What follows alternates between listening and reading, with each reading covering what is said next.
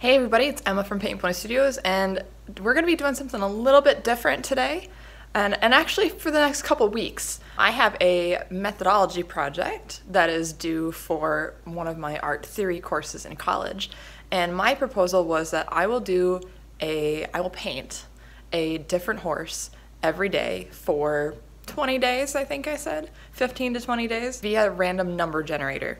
So what I have done is I have put a list of Breyer molds. I have micros and stablemates. I want to keep these small. Put a list of those molds, 1 through 20. I have solid base coat patterns, 1 through 20, and white markings, 1 through 20.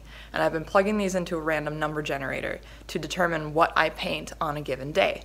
I've already got the first two done, but I thought that it would be really cool for me to document my process and actually document the painting part of it too, so I can show you guys what exactly I'm doing and the horse that I produce each day.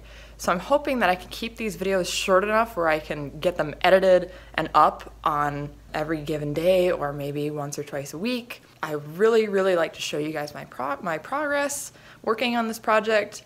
So let's go ahead and get started. I'll show you guys what I've already got done. So these are the two I've already got done. This little guy was day 1. So he is a black Tovero on the new Irish Draft Mini, which is from the Unicorn sets, the Unicorn Mini Winnies. So this was day 1. I got black and a Tobiano pattern and then this particular mold. And then day 2 here is also from the new Mini Winnie Unicorns. And it was a Palomino Leopard Appaloosa on this Gypsy Vanner mold. And now the kicker is with these that I cannot use that same base color or pattern again for the rest of the horses. So I have been crossing them off as I go, but that means like I will never get to use another black. I won't ever get to use Palomino again. I can't do another leopard. I can't do another Tovero. So I have to keep going on my sheet and not use something that I've already used. All right, let's go ahead and get started on today's. So this is what I mean when I say I've actually made a system for myself. These are all of the base coat colors. As you guys can see, I've already used black and I've already used Palomino, so those are crossed off. Same with over here, these are all the white markings, and I have thrown in a couple no patterns. Now if I roll a white, gray, or dominant white, I automatically have to cross off a no pattern. But as of right now, that has not happened. So these are all the solids, these are all the white markings, and then on the back here are the actual molds. And I have rolled a 1 and a 20, so it's a pretty healthy mix of stablemates and micros. All of these were primed ahead of time, and then of course I had to do like an exploration and project goals. So that is what I have so far. So today my rolls, I rolled I think it was a 4. Yes, I rolled a 4, which is the Oberon Unicorn Micro, which is this guy right here, this guy. So that was the mold I rolled. And then if I go over here, I rolled Dunskin, so that's 12. And the pattern was Pintalusa, so 15. So we were going to do a Dunskin Pintalusa on this little unicorn mold, and I think it's going to be really fun. So if you guys can excuse the messy paint station here, my colors for a Dunskin are going to be relatively the same as the Palomino. So here's a Palomino right here. This guy I've been working on for a little while. Color's all done, but I just have to do his base. But relatively the same colors I want to use for the Dunskin. So starting with an iron yellow, adding metallic gold, shading with burnt sienna. Sometimes if I go a little bit too far, I have to use white to tone it down, so I've got my white here. And then we have burnt umber for shading. And you want to shade more with those colors than you ever do with black.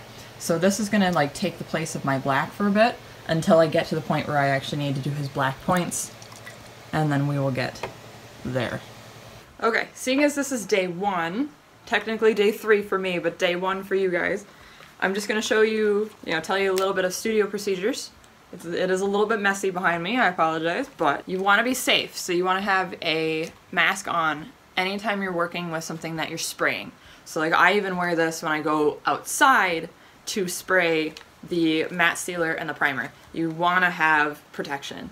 I also have a window open back there, pretty open wide, and a fan that's going to blow all that away from me because I don't want any paint near me and I don't want it to stink up the house seeing as I'm working in the basement. But personal protective gear is always important. You guys want to make sure you have your PPE. But let's go ahead and get started painting. Again, this is the micro we're using today. Camera, focus. When I paint micros, I'm not going to sit here and hold it with my fingers. I'd get hand cramps. So what I do is I take pliers and I will gently hold the model by its tail. Now this is a great way to hold your model without getting fingerprints on it and without getting cramps in your hand, but also make sure to take breaks between, because you're definitely going to get sore, especially your airbrush hand, which for me is this one. I'm right-handed. You're especially going to get sore airbrushing, especially on something so tiny. This is my airbrush. This is an Iwata Neo. Actually, this is an Iwata Eclipse, my bad. And it is a siphon feed. That means the paint gets sucked up through it. I don't like the top feeds. I have a couple. This is one of them. This is actually the Neo. I prefer the Eclipse, better quality, but as a starter airbrush, the Neo is pretty good. Just make sure you take care of it. I had a lot of problems with this because I didn't use the right paint in it and I didn't clean it, which is bad. Clean your equipment. So what I actually do before I start, every time, is I'm going to pop the back of the airbrush open, unscrew some things, I put them in my paint trays to make sure I don't lose them, and I'm going to take out my needle, and sometimes I actually need my pliers to take out my needle. Very carefully, I might add.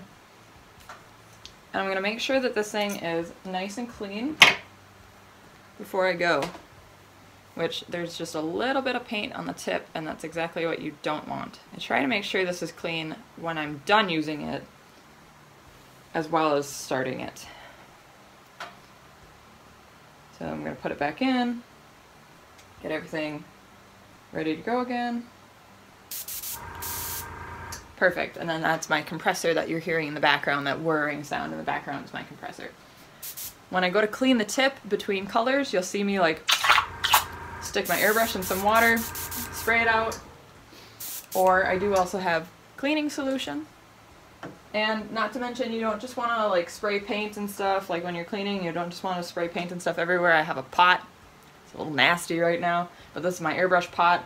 It's a filter in it that I spray into to clean out my airbrush. Alright, let's go ahead and get started. I'm not going to narrate all the way through because you guys are not going to be able to hear me behind this. So what's going to happen is I'll just like show you guys what's going on as it's going on, and we'll probably like speed through this process until we get to the white markings.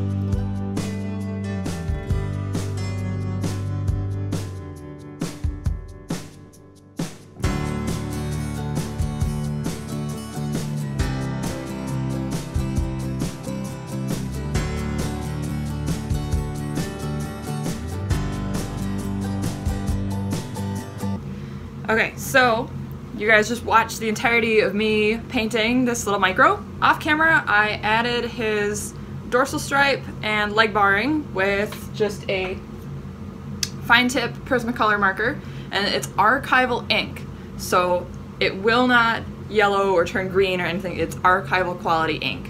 You gotta make sure that's what you're using if you're using markers on horses. As you guys can see, he does have, I really wish my camera would focus. He does have his leg barring, dorsal stripe, all that. He does look a little green on camera. I can assure you guys that he does not look green in person.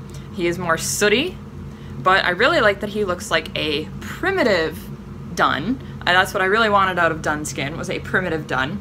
So now we're gonna go and add our white markings. Now he's meant to be a Pintalusa. So I'm gonna go research some Pintalusa markings, and then what I will do is I draw on with a white charcoal pencil before I go and start actually using paint. So right now I'm gonna go research a couple Pintalusa patterns and figure out just exactly what one I want on this guy. Okay, so I'm at the point where I have the white markings on. I did that off camera, and I'm actually gonna go out and seal this guy so I can get his Pintalusa spots on. I have already sealed him once. I did that off camera too. So I'll be starting to work on his details, get his mane and tail painted, get the spots on. I've already got some pinking and the horn done. Here he is so far. Oh, kind of focused, cool. All right, so there's one side, and flip him over. Other side, and I gave him a nice big blaze and a pink nose. I got his eye whites on there. So yep, just gonna seal him real quick and then come back in, paint up the mane and tail, and add his spots, eyes, and hooves. Okay guys, day 3 is finished. I'll show you him in just a second. That took me about an hour and a half. I think I started at about, maybe just an hour even. I think I started at 9:30. I really should keep a little bit better track of the time, but I've been watching something as I've been going too. So it looks like, yeah, maybe an hour, hour and a half is what I've spent on this particular model. And that is from airbrushing all the way to detailing and all the finishing touches. So here he is. And we have our Dunskin Pintalusa. I will get better footage of this in a minute. I just kind of wanted to show you guys and talk a little bit about this. I do have to touch up some parts from when I went out to spray him. The pliers left a little bit, rubbed off a little bit of paint on his tail, but probably my favorite so far. I'm really, really happy with how this one came out, and we're only on day 3. So I will have to check off those boxes and make sure that I don't use any of these, not this color, this pattern, and clearly not this mold again. But this one was super fun, and I hope you guys enjoyed seeing the process behind it. Okay guys, here's a little bit better look at this one that I just finished. All the areas that needed to be touched up were touched up. So he is all done. And I think he turned out really nice. I definitely think he's my favorite out of the 3 I've done so far. I do have 17 more to go, so that could definitely change. But this is really, I really love how he turned out. And I'm excited to see where this project takes me, and I hope you guys are too. Alright Pony Pals, that's it for this video. That's all I've got for you right now, but I do want to do some more of these little vlogs as I progress in this project. I hope you guys thought that was cool, or if you want to see more, you know, let me know. And also subscribe. You got to make sure you guys subscribe so that you can keep up with this project as I'm going. Don't forget to follow on Instagram too. That's where I'm posting updates as I'm actually working. So if you want to see the most current stuff, check us out on Instagram. But for now, I will see you guys in the next video. Bye!